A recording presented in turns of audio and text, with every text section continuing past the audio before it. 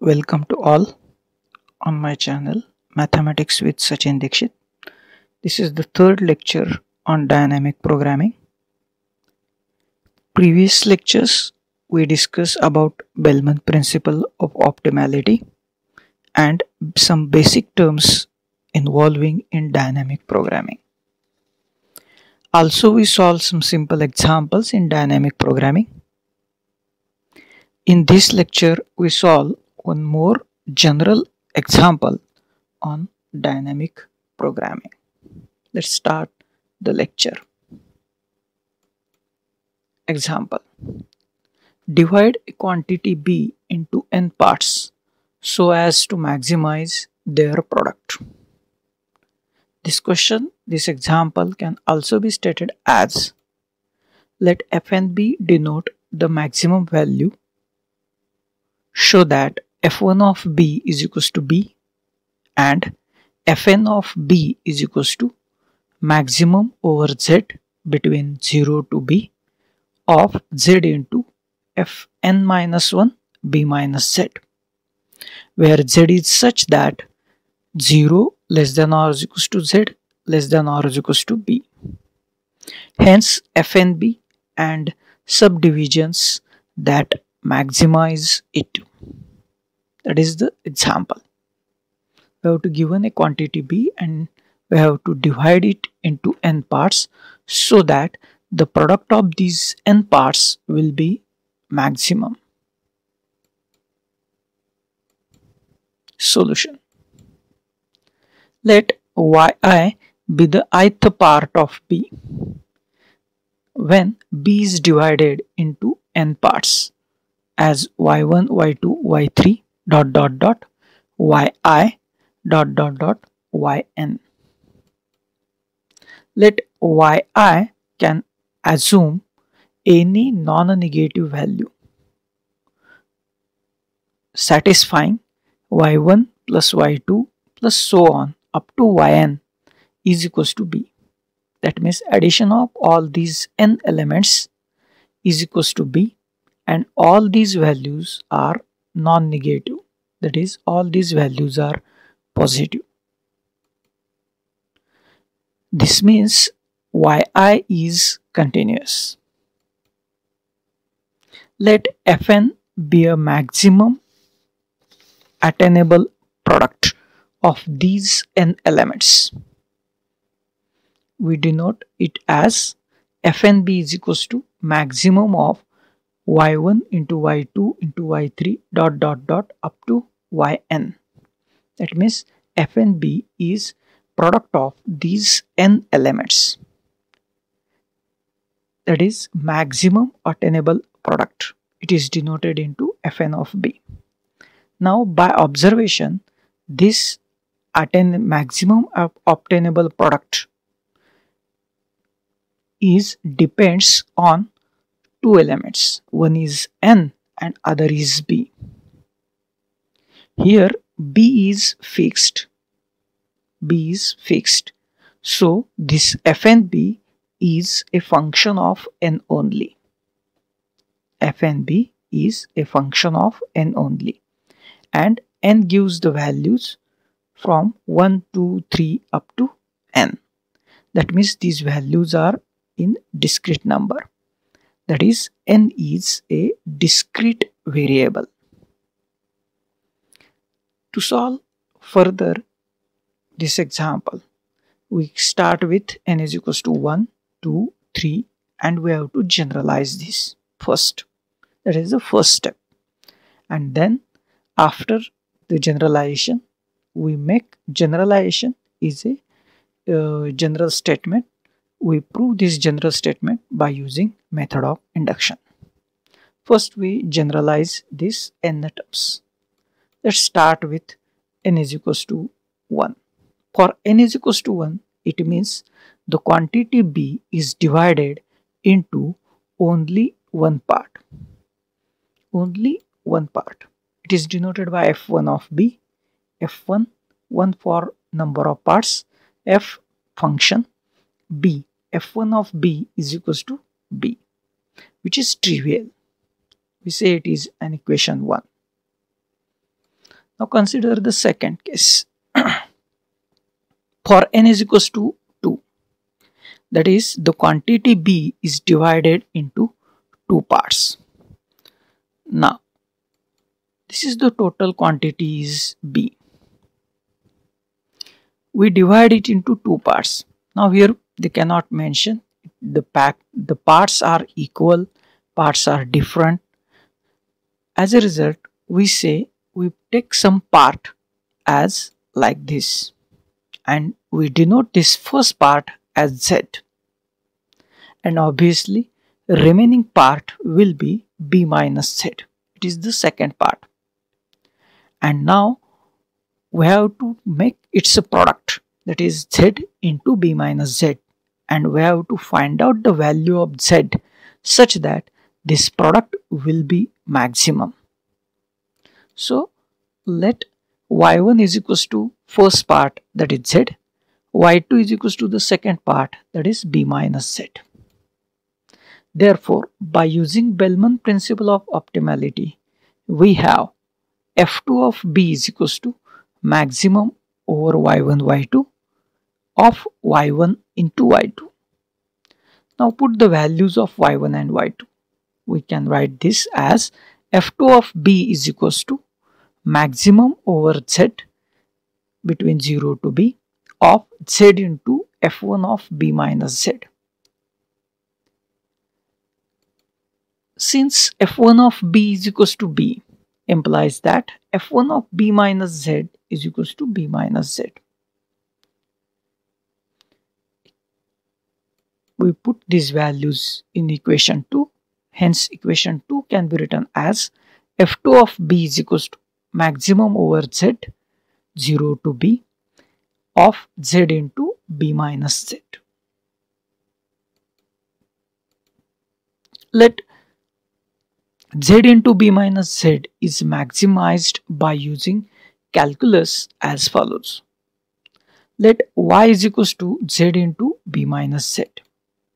As usual, for maximum or minimum of y, dy by dz is equals to 0. Find out its derivative. Apply the product rule. Derivative of z is 1, b minus z as it is, plus z as it is, derivative of b minus z is minus 1 equal to 0. Simplify this, b minus z and this z into minus 1, that is minus z.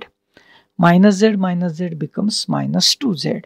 The expression will be b minus 2z is equals to 0, which gives z is equals to b by 2. Since if we find out its second derivative, second is first derivative b minus 2z. If find out its second derivative, it will be minus 2. Derivative with respect to z, and obviously it will be negative. If second derivative is negative, obviously the function y will be maximum at this point, that is at z is equals to b by 2. And maximum value of z is equals to z into b minus z at z is equals to b by 2. That means put z is equals to b by 2 in this expression. We get b by 2 into b minus b by 2. But b minus b by 2 gives again b by 2, and b by 2 multiple of b by 2 gives b by 2 bracket square. That is the maximum value. Therefore, y is maximum when y1 is equals to z is equals to b by 2 and y2 is equals to b minus z is equals to b by 2. That means the two parts of b, z and b minus z, they must be equal, and in that case this function y will be maximum. Hence the optimal policy for n is equals to 2 is y1 y2 is b by 2 b by 2 and f2 of b is equals to b by 2 bracket square. This total optimal policy, we get one equation number as equation number 3. It means for n is equals to 2, it means if we take two parts, they must be equal, and then only their product will be maximum. Now come to the case n is equals to 3. For n is equals to 3. Again we have this total quantity B. Now again we have to divide this quantity into 3 parts. Let's consider the first part as Z, and remaining part B minus Z is divided into 2 parts. But in this case, the division of this B by B minus Z into 2 parts, and we have to get a maximum product. Obviously, as a previous case, we can here make the 2 parts of B minus Z are equal, so that their maximum product will be maximum. By definition of function, maximum attainable product for B minus Z divided into 2 parts is F2 of B minus Z. Therefore, the maximum product for B divided into 3 parts, given the initial choice of Z, is given by Z into F2 of B minus Z. Hence, by Bellman's principle of optimality, F3 of B is equals to maximum over Z between 0 to B of Z into F2 of B minus Z. Equation number 4. Since F2 of B is equals to B by 2 bracket square, implies that F2 of B minus Z is equals to B minus Z divided by 2 bracket square. Replace B by B minus Z, we get this expression, and now substitute this value in this equation 4. Hence equation 4 can be written as F3 of B is equals to maximum over Z between 0 to B of Z into B minus Z divided by 2 bracket square. Let Z of B minus Z into B minus Z divided by 2 bracket square is maximized by using calculus as follows. Let Y is equals to Z into B minus Z divided by 2 bracket square.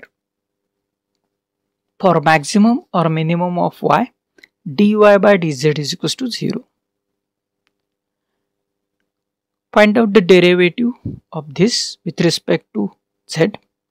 Derivative of Z is 1.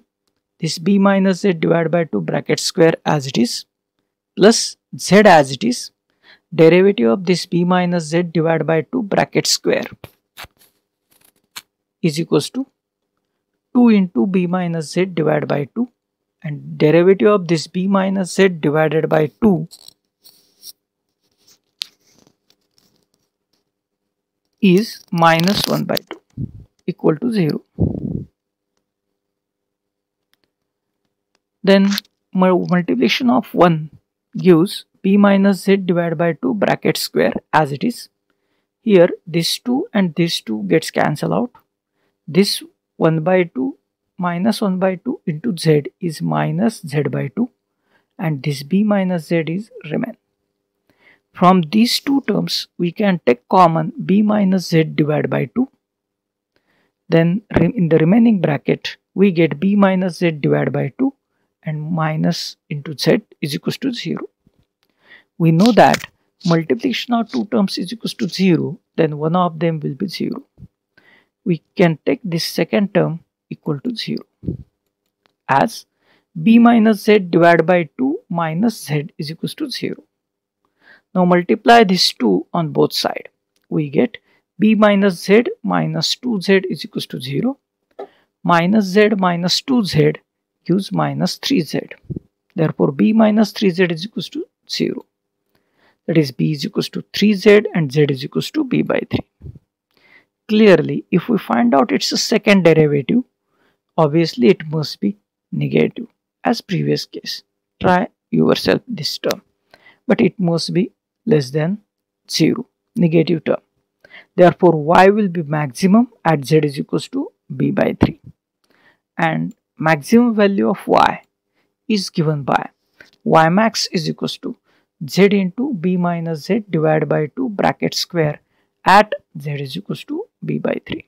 Now put z is equals to b by 3 in this expression. We get y max is equals to b by 3 into bracket this 1 by 2 as it is, b as it is, the value of z is b by 3 whole bracket square. Now b minus b by 3 gives 2b by 3. 1 by 2 as it is, whole bracket square as it is, b by 3 as it is. Then further simplification, this 2 gets cancelled, it will be b by 3 bracket square. And this b by 3 bracket square multiple of b by 3 gives b by 3 bracket cube. That will be the maximum value of y. Therefore, y is maximum when y1 is equals to z is equals to b by 3 and y2 is equals to y3 is equals to b by 3. Because remaining part is b minus z. Obviously, that will be 2b by 3. And these two parts, multiplication of these two parts will be maximum only when they are equal, and therefore 2b by 3 will be equally divided by b by 3. Hence y2 and y3, that means second and third part, will also be b by 3. Hence the optimal policy for n is equals to 3 is y1, y2, y3 is equals to b by 3, b by 3, b by 3, and f3 of b is equals to b by 3 bracket cube. Equation number 5.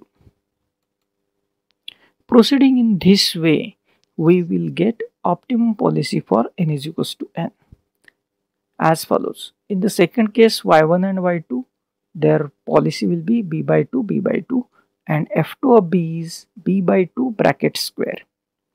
And for this n is equals to 3, y1, y2, y3, b by 3, b by 3, b by 3, and f3 of b is b by 3 bracket cube.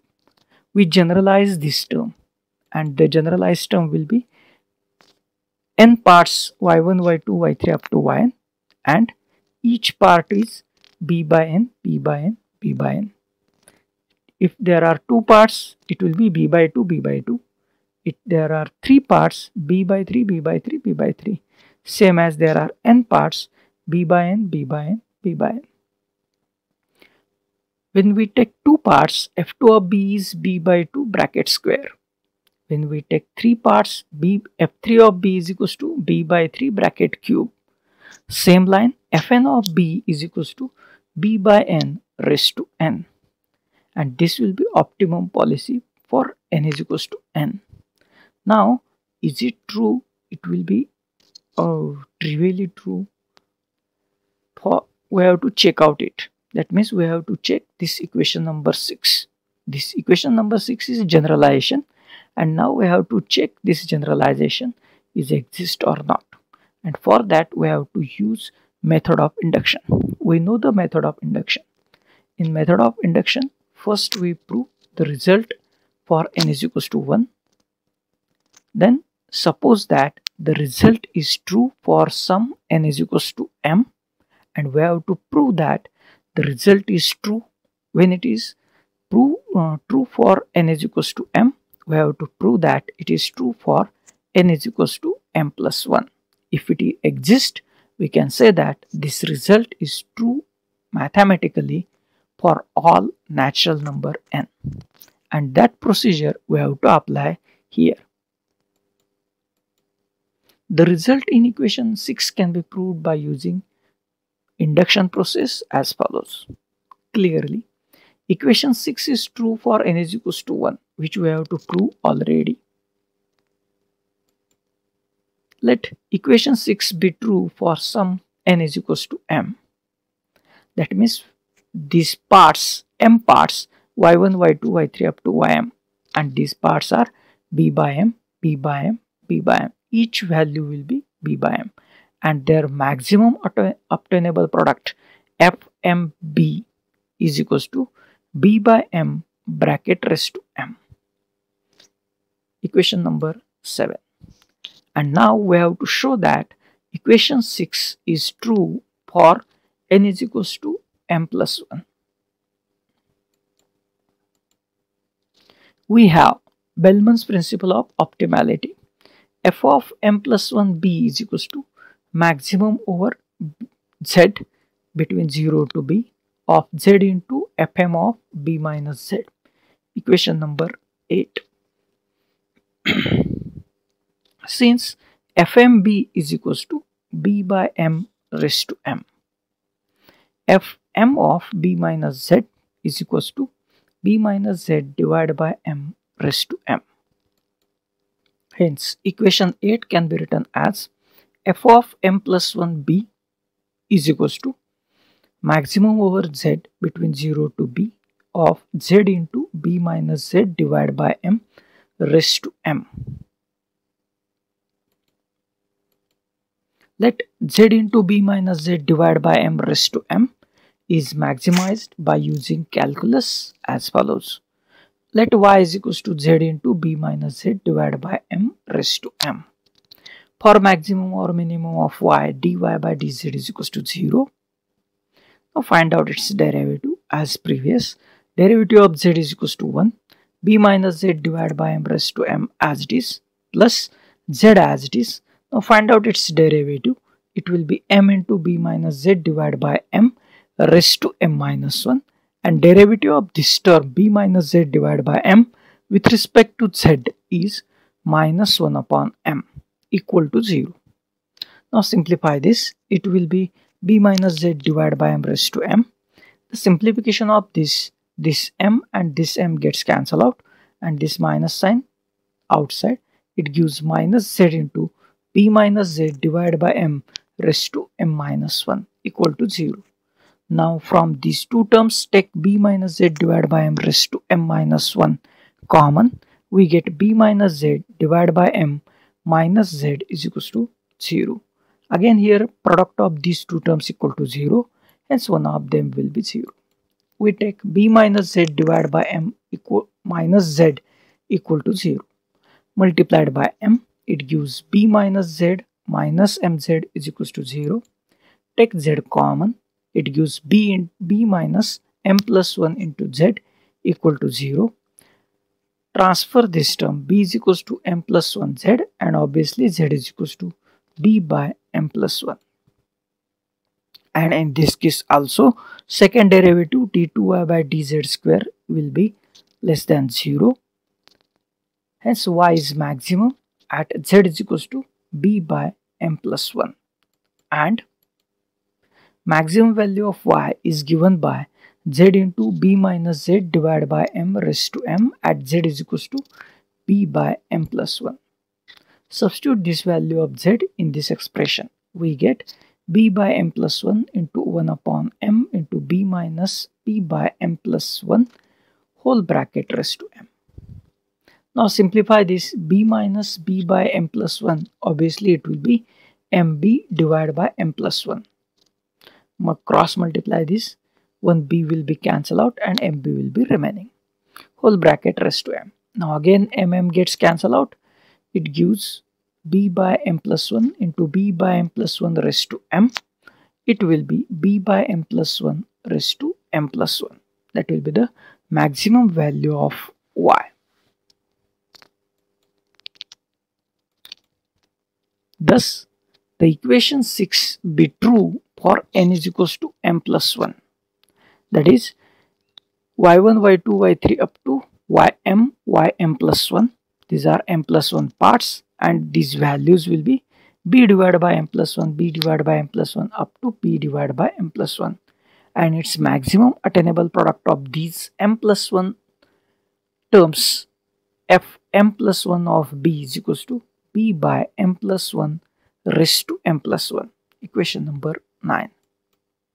Hence, by principle of mathematical induction, the result in equation 6 is true.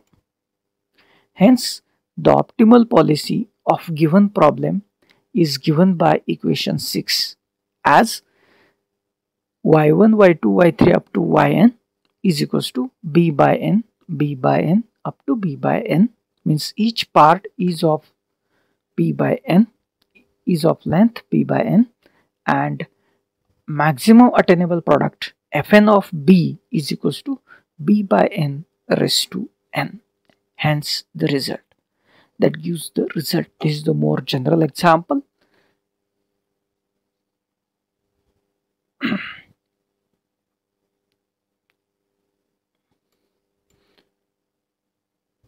These are the reference books. Thank you for watching this video.